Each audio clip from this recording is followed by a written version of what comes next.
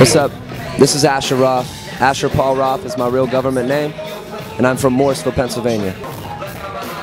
Man, dude, like, the I Love College moment in my life when I was like 21 and that whole thing was going on, it was amazing, dude. Like, first of all, we've built an amazing foundation off of it.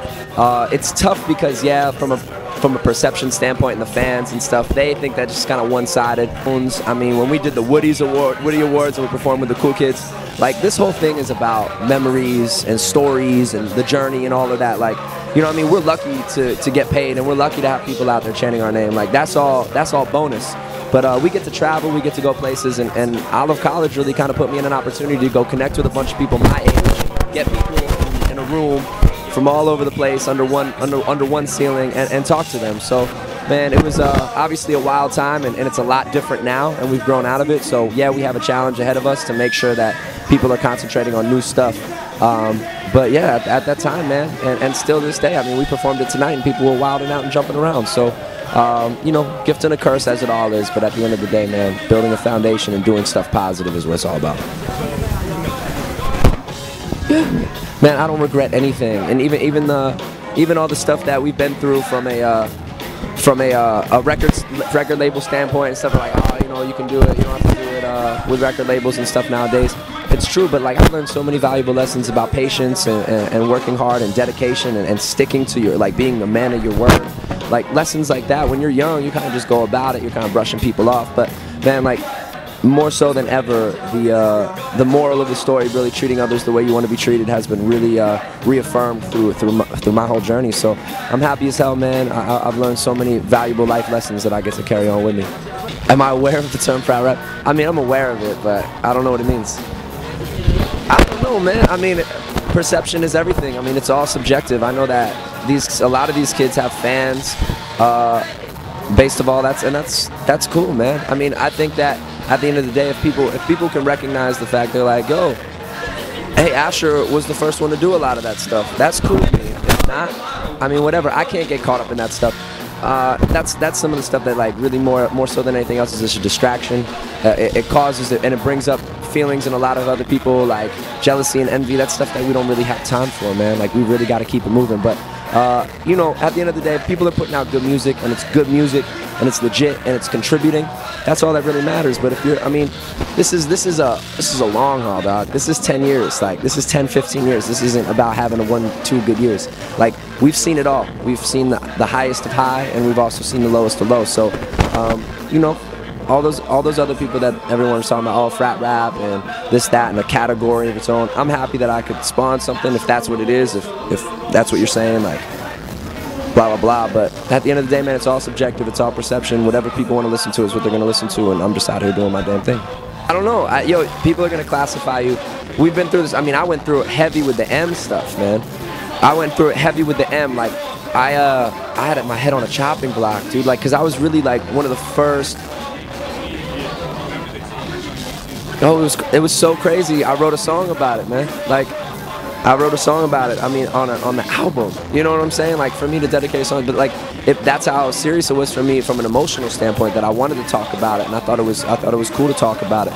And even my homegirl, Catherine, she was like, dude, that's one of my favorite joints. So we just try to make honest music and stuff that we're going through, and you know, we were one of the first you know, white hip-hop artists to come up after huge Eminem. Like, how do you top that? You don't. You got to do your own thing. So it's cool, man. I'm happy that we've been able to open up and create lanes for other people to just do this stuff. But I just want them to do it well. I want them to, you know, it's not about taking. It's about giving, for real. It's about doing some really, really dope stuff. So I hope everybody recognizes that.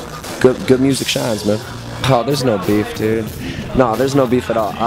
Mac, and like, he's from Pittsburgh too. Like, young kid, like, energetic, happy as hell to be here. He's like, happy to be here. I don't, like, you know, I don't know him like that at all. I wish I could. We met at the spot. Good, like, he's a good kid, man. Like, I'm the last person that's gonna take food off someone else's plate. I'm the last person that's gonna hate on somebody else. Like, there's no real time for that. You know what I'm saying? We've got a lot of hard work to do. So, you know what I mean? Like, I'm happy that if that's the case, if I've made the road easier for him, like, word up, man. Like, it's a shitty road to go down when everyone's comparing you to somebody, man. You just can't do your thing. So, no, man, more power to somebody that's just doing their thing. So.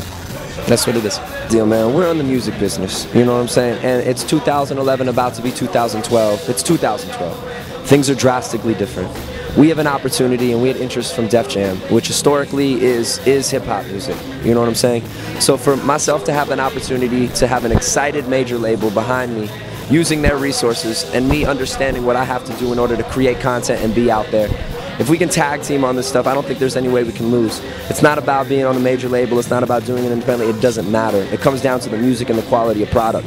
If I have an opportunity to be with a major label that's going to push a quality product for me, why would I not use their resources? You know what I mean? I have the utmost respect for people that decide that they want to do it however they want to do it. But you know, using Def Jam and the people in my corner, my man DJ Recognize, who's with me since day one, Rufio, JP, we just have beautiful people around us, man. We have a long, long way to go. So yeah, we came out with Olive College.